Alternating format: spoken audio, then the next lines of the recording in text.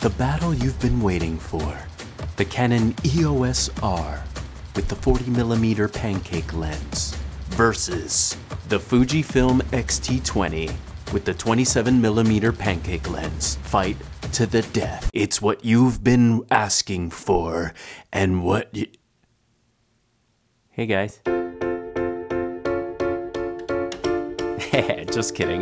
This is the battle no one's been waiting for, but just out of curiosity, I was on my way to New York, so I grabbed my favorite camera, the Fujifilm XT20, with my favorite lens to walk around with, the Fujifilm 27mm pancake lens, just great for its throw-in-a-bag size.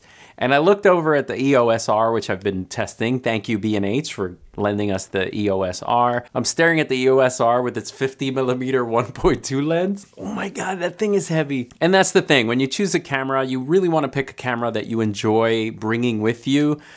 So kind of as a joke, I slapped on one of my favorite pancake lenses for Canon is the 40mm 2.8 lens. It still has a huge hunkin' nose compared to the Fuji X-T20. Honestly guys, the original intent of this video was to go out and get you tons of samples, show you side by side between the two cameras. But honestly, nothing sucks the joy out of photography more than doing test shots of things. I just wanted to enjoy using the cameras. I wanted to see what they felt like in my hands, the overall experience of which camera do I prefer if I was going out and doing street photography. And let's face it, we know what's gonna happen in the comment section. People are just gonna defend which brand they love, so it doesn't really matter. So here's what I found out. I learned these are both fantastic cameras, obviously. I think the days of us doing side-by-side image comparison and sharpness and which is better of lenses, I think those days are numbered.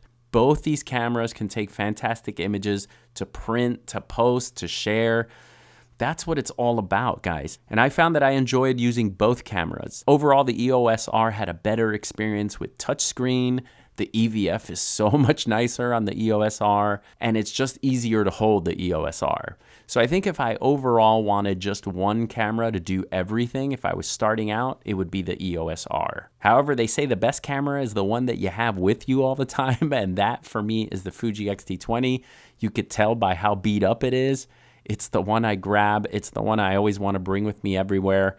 And with that 27mm pancake lens, it's just perfect in a pocket. In the end, these were both great cameras and I had a great time shooting, and that's what it's all about. I hate to disappoint you, but there are no winners, except you guys, because you got to sit through this whole video.